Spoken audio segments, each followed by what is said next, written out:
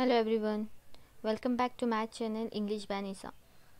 So in the last video we were discussing the chapter Toasted English by R.K.Narayan, that is in degree 3rd sem unit 2. So in the last video we have seen how American toasted English according to their convenience and usage and evolved some basic words which can they use anywhere and anyhow. So now let us continue our chapter. The refinements of usage in countries where English has a bizarre status are worth a study. On a London bus, you will never hear the conductor cry, "Ticket, ticket, ticket." He approaches the passengers and says, "Thank you," and on receiving the fare says, "Thank you, sir." I found out that one could calculate the number of passengers in a bus by halving the total numbers of thanks heard. So here R.K.Narayan expresses the bizarre status of English.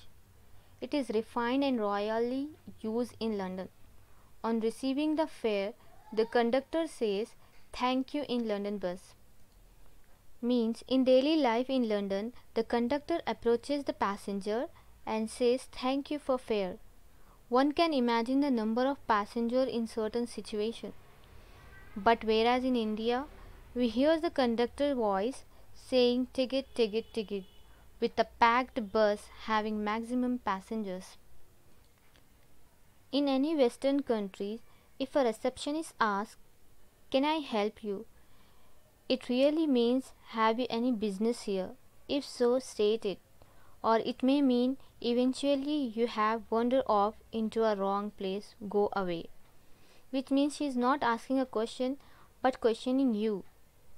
So, a man who wants to pass you always says "Excuse me," while he may with all justice burst out, "What do you mean by standing here, there, gaping at the world while you block everybody's passage? Stand aside, man." So R.K. Narayan saying that it is a refined way of using English in British language for the word "excuse me." The word "excuse me" is used when a person wants to pass you always.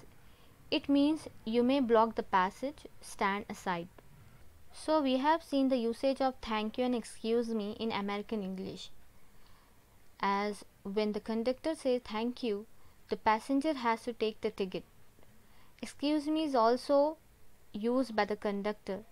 It is a request to passenger to allow the conductor to pass on to another passenger. Thus the conductor uses polite words when issuing tickets. So here the author calls these words as the toasted form of English. When you send your card in, the busy man's secretary appears and whispers in your ear, "Would you like to wait?" Though the tone is one of consultation, you have really no choice in that matter. The thing to do is not to answer the question but say "thanks" and look for a comfortable seat in the waiting room. Although you may feel like saying, "No, I wouldn't like to wait.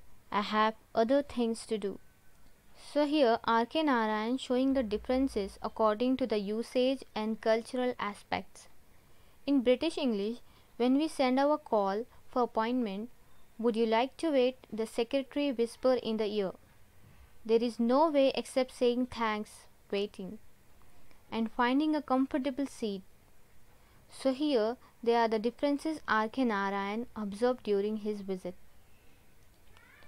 Now the time has come for us to consider seriously the question of a Bharat brand of English. So far English has had a comparatively confined existence in our country, chiefly in the halls of learning, justice, or administration. Now the time is ripe for it to come to the dusty street, marketplace, and under the banyan tree. So here the author calls it Bharat brand of English. He feels that English is confined chiefly in the halls of learning, justice, or administration. R.K. Narayan wants to call the English language used by the Indians as Bharat brand of English. R.K.'s vision is that A day will come when a new brand of English will emerge from India, and this will be called Bharat brand of English. He said that a day will come for Indians to speak English with Swadeshi stamp. In those emerging days, a common man in India will speak English, which once upon a time was used only in the administrative level, or in the university and in the courts of law or by scholars. So he said that now days have changed. English has now entered the social life of every citizen and is now found in all walks of life. The man in the dusty street under the banyan tree should feel the need of English language.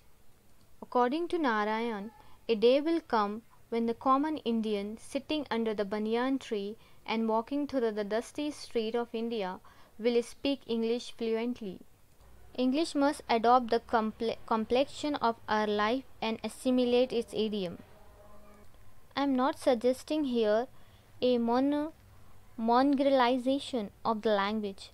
I am not recommending that we should go back to the days when we heard, particularly in the railway, "Were you go in, man?" Bharat English will respect the rule of law and maintain the dignity of grammar, but still have a Swadeshi stamp on it unmistakably, like the Madras handloom check shirt or the Tripati doll. So here R.K.Narayan suggests that a Bharat brand English can be developed in India to suit to our cultural needs, purposes and identity. That type of English can have a Swadeshi stamp. Indians are capable of having their own style of English, marked by their uniqueness. By giving the example of Madras handloom check shirts or Tripati doll, he is saying that though these products are from foreign countries, but they have taken or adopted a touch of Indian after coming to India. In the same way, English language, which is British's language, how American toasted it, in the same way we should also give our own flavor, own touch, and after that the language that will become in front of us will be toasted English. So here we got a deep message in this chapter that Indian English have its own identity, its Swadeshi stamp. It should be unique and distinct from the present English. So I hope this video would be helpful to you. Thanks for watching. Stay tuned for more videos. Thanks a lot.